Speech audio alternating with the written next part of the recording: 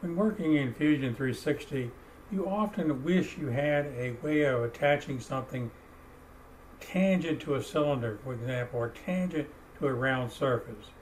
For example, if I wanted to join using a fixed joint between the point on this curve of this shoe against this cylinder, you'll find I can't even get the origin to align in the right direction.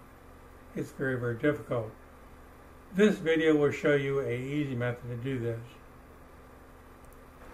You'll notice I have a linked cylinder here, so I'm just going to right click on it and open it up and modify it. Now what we need to do is have some attachment points. To do this, you want to go into the top level. Notice this is a component, and underneath it another component which makes it a subassembly. And in this component we're going to create some tangent points. So to get these we're going to need some work planes. So we pick on a work plane tool, pick on this. By the way, this is 3 inches diameter cylinder, so I want this to be 1.5 to make a tangent. I can use the tangent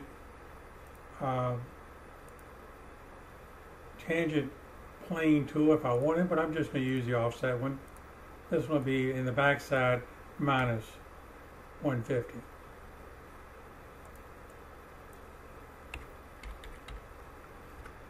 Okay, 1.5. There we go. We got 2 planes to sketch on. I'm going to sketch on this one first, make a new sketch, and simply put a work point right on the origin. It's on the back side actually, but that's okay. We can see through it. Now I'll do the same thing on this side. And put me a point right on the origin.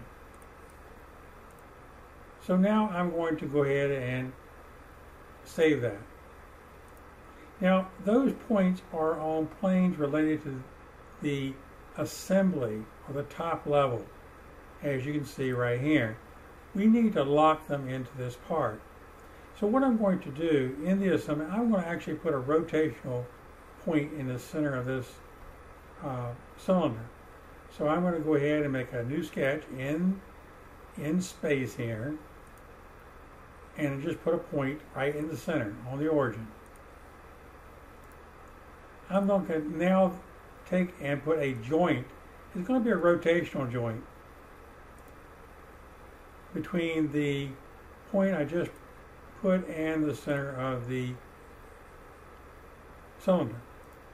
But as you can see, it rotates around that point. And notice that the points are right on, staying still on the side. I'm going to go ahead and save this and return back to the other assembly.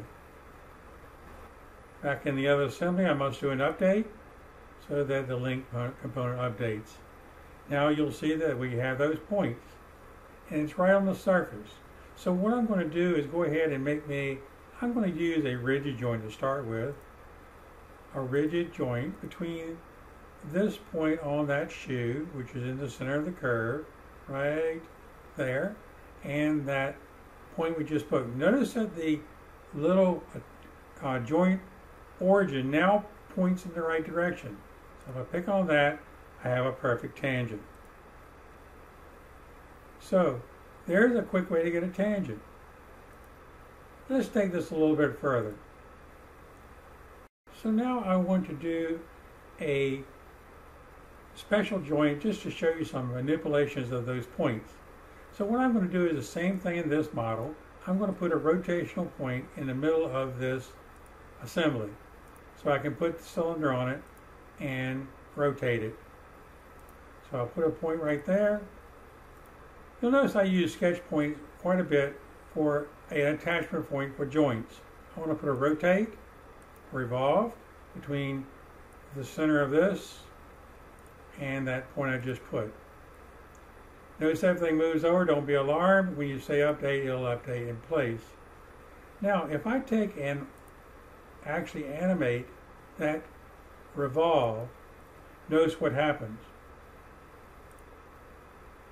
The tangent point rotates with the cylinder. That's because it is a part of this assembly. Let's change things around a little bit so it performs differently or acts differently. First of all, I'm going to remove the rigid joint holding the shoe in place. Next thing I want to do is I'm going to break the length between of this subassembly. So I'm going to break the length.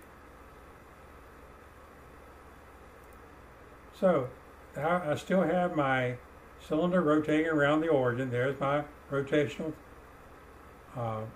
joint. And what I'm going to do now is expand this and find the sketches for this point and the one on the back. That point right there. So if I go in here and expand it, I'll turn it on and off till I find it. That's it right there. On the other side, let me be sure and find the right one. I believe it's the last one. It is not. It is this one. So it's the first two. So what I do now is simply left click and drag them to the top level. May take just a little bit doing to drag them up there. So now those sketch points have been moved from this subassembly to the top level. Now I'm going to add the shoe back to it. I'm going to use a slider joint this time for a different process. I'm going to go between the same point on the shoe and that tangent point. It's going the wrong way, so I'm going to modify with a custom setting. I want it to go along the length. Okay, so now what we're going to do is go back and run the revolve again, animate it, and watch what happens.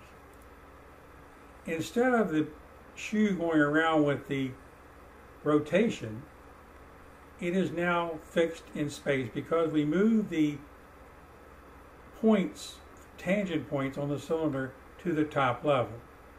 This is a really cool trick so you can make things sit in position. Now let's have a little bit of fun with it. Let's go to the slider and let's edit the joint limits. The minimum and maximum, the minimum is going to be minus 1.3. This is a 3-inch long cylinder. I want to keep it on the length, and this will be positive 1.3. I'll say OK. Now I want to do a motion link between this slider and if you remember the joint on the actual assembly here, the revolve. So I'll do a motion link between those two. Motion link between this revolve and this slider. And you see we now have a fishing reel type apparatus where we have a rotating body and a sliding guide. Hope you enjoyed this, and I hope it'll help you do better modeling in Fusion 360.